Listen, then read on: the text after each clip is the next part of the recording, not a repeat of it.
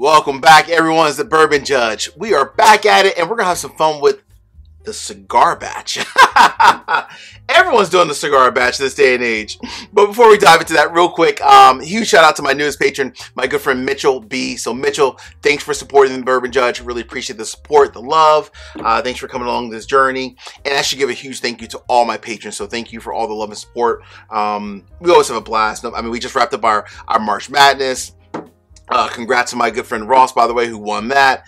And we have a whole bunch of fun, like different contests and so forth. So again, much love and respect. Thank you for all my patrons.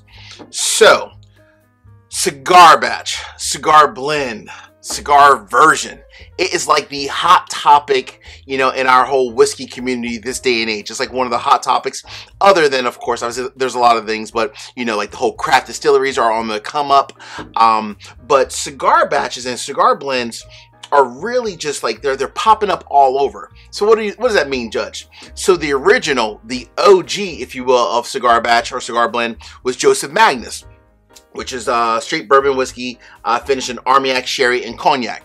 This is obviously coming from Joseph Magnus. You have Nancy Fraley, the master blender there, and I mean this was like the original, right? The OG. But now they're popping up all over. The next one that popped up was Starlight. So Starlight, which I'll get to that one in a little bit. Old Elk has a version.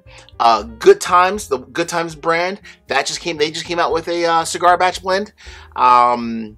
And then I know, for example, it's not called cigar batch, but we all kind of refer to it as Penelope. They're coming out with the Rio, which is basically bourbon whiskey finished in Amburana and then also honey cask. So they're just popping up all over. I mean, hell, I know even one of my patrons, my buddy John Daly, not the golfer, but my good friend John Daly, he went to one of his local stores where they did a single barrel blend coming from MGP, and they finished it like in, you know, obviously like I think it was like sherry and Armagnac. So kind of trying to, you know, relive the whole, you know, Joseph Magnus kind of experience, if you will. So everyone is popping up with these like cigar batches and so forth. So, you know, the question is, what makes them different? So let's dive into that, and then I'm gonna dive into each one of these, kind of give you the high level, my thoughts on them, and kind of just rank them as well. All right, so the whole, I guess, cigar batch theory is you're trying to take bourbon whiskey, finish it in something different, typically like a sherry, a cognac, an Armagnac, and the whole thought process is make it slightly a little bit sweeter so that it can pair very well with or without a cigar. And I will say for all of these, I've sipped them all with and without cigars. So I had the pleasure last night of sipping them with a cigar, and I can kind of tell you my thoughts on them. But I can also tell you right now how they go without a cigar as well. Cool? All right. So let's start with the new kid on the block. Let's start with this one right here. We're gonna go out. You know, let's go in order. Let's go in order. I changed that up. Changed my mind. We're gonna go in order. Let's start with the Starlight. So Starlight. So their cigar batch is bourbon whiskey finished in Brazilian Amburana barrels. And this bottle that I have, this was a single barrel store pick. It was aged 4.5 years. I got this one down in Florida. I think it was like an $85, maybe $90 bottle. I forget. It was about $85-ish. But aged 4.5 years. And they're just taking bourbon whiskey and finish it in that Brazilian Amburana barrel. Let's get into that one. So what I do like about the Amburano, that Brazilian wood, the Brazilian oak is so rich. It's extremely, if you haven't had a chance to try this or anything finished in a Amburana, you definitely need to at least go to a bar and try it somewhere. So this one I will say, what's the proof on this one too? So this version is 109.8. It's almost 110 proof, almost. It's very deep, very chocolate. It's almost like a combined like a toasted or roasted chocolate, marshmallow, and like cinnamon kind of combined. Very much like that, like almost like a toasted chocolate, marshmallow, and almost honestly like a toasted cinnamon. It's so deep, rich, and robust. Like it's just so unique. The nose on this is completely different than these two. I'm talking completely different. They're not even like in the same ballpark, like completely different. Not saying one is better than the other. They're just different by far. All right. You get all that toasted chocolate, toasted cinnamon, toasted marshmallows. Here we go. Cheers, everybody.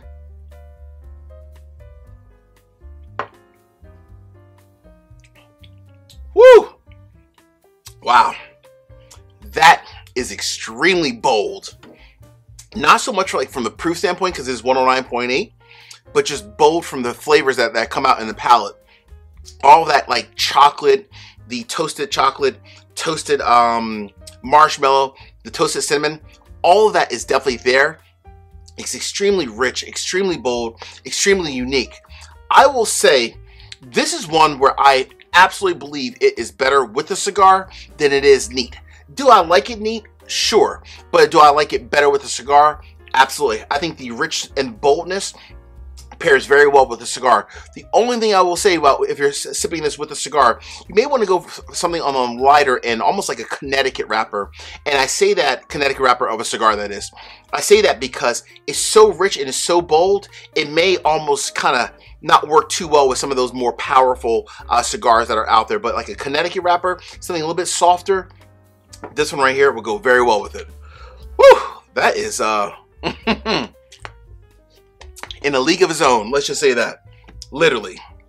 All right. I know my man Blake, my buddy, one of my good friends, and a patron as well. He loves, this is his jam every day and all day.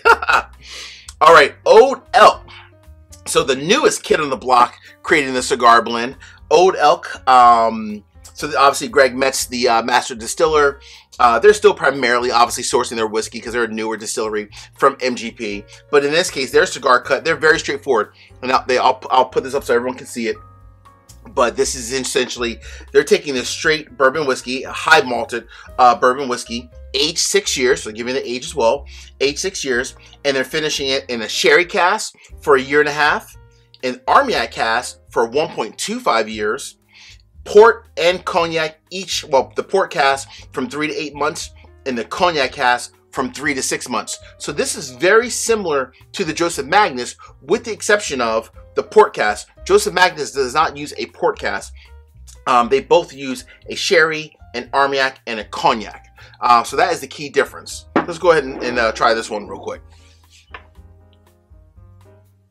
Whew, this is exactly like I remember it last night. So this is very fruit forward. Tons of like different like strawberries, blackberries, a little bit of caramel, a little bit of brown sugar, but definitely like blackberries, strawberries, some plum notes, and almost like an earthy kind of a note to it as well. But the fruit in this bad boy is what just stands out. It pops. All right, here we go. Old Elk. Oh, the price on this bad boy. This one I got for I think it was like $130, about 130 bucks. One of my good friends, my buddy Terrence, was able to find this for me. This is making its way. I will say this one he found it down in Georgia, but I know up in New Jersey they recently got the Old Elk cigar cut in, and I'm told from various sources that they're starting to kind of make their way across the U.S. in various states, but not as easily to find as maybe like a Starlight, for example. All right, here we go, folks. Cheers.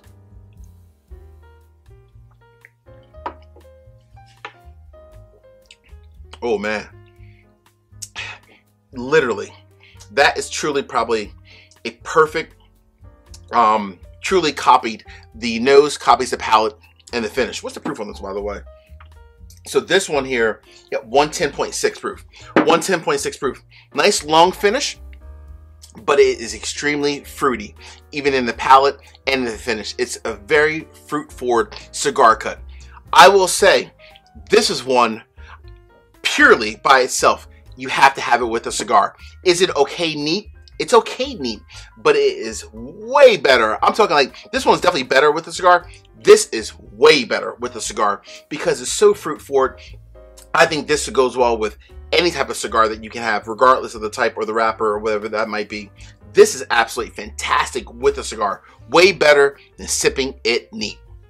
All right, real quick. 3 quick easy favors. Number 1, hit the like button. Number 2, drop me a comment. Let me know what are your thoughts on this whole just cigar cut, cigar blend, or cigar batch kind of finish. What's your thoughts on the whole cigar batch approach in the whiskey industry? And last but not least, please make sure you hit the subscribe button and the bell so you get notification each and every time I release new content. Cool? All right. Moving on to the OG. the original Joseph Magnus Cigar Blend. Whew, man. Straight bourbon whiskey finishing Armagnac, sherry, and cognac. So what's unique about this one is, obviously everyone knows Joseph Magnus. We all know Nancy Fraley, the master blender there. She works with a lot of different companies, but this is the one where everyone knows her work and like just loves her product. So MSRP on this one, a little bit more expensive, about $150, $160. However, if you find it, which is definitely hard to find for sure, by far probably the hardest to find of all three of these, you typically find it anywhere from like $200 to even sometimes $250 if you find it. I will say Nancy and the team, they are putting out more Joseph Magnus cigar blends. Like I used to only could find this like once a year. Now I'm almost able to find it maybe like 3 times a year. You just gotta have to know where to look, but it's definitely out there if you do hunt for it, which is cool. They're producing more and it's still not impacting the quality of the whiskey. That I like by itself. So that's pretty cool. Let's get into this nose. Oh man. So one thing I love about what Nancy does over at Joseph Magnus, she's using older aged bourbon whiskey, and each batch, as it says right here on the right hand corner, this is batch 85. Each batch is always different, but they're typically using older MGP whiskey, anywhere from like 15 to 20 years old. So they're always using really older MGP whiskey, and then of course it's then finished in the Armagnac, sherry, and cognac. So that's another key difference as well. All right, here we go, friends. Cheers.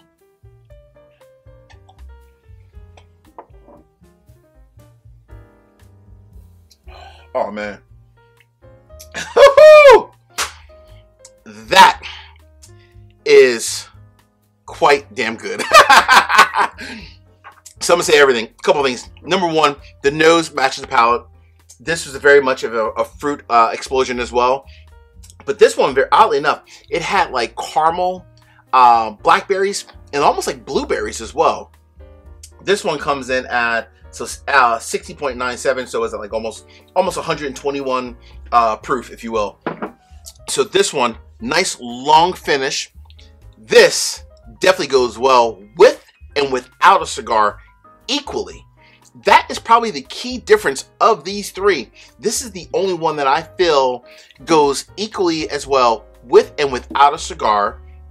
And I do think that older age whiskey that she's using before finishing the various different finishes, I think that's kind of helping to balance out the fruitiness from the Armagnac, the sherry, and the cognac. I think the older age whiskey is kind of helping to kind of ease that out. So of all three, you asked me, Judge, which one's the best? The OG is the best. I mean, it is hands down, and it's the only one that I think is equally as good with and without a cigar.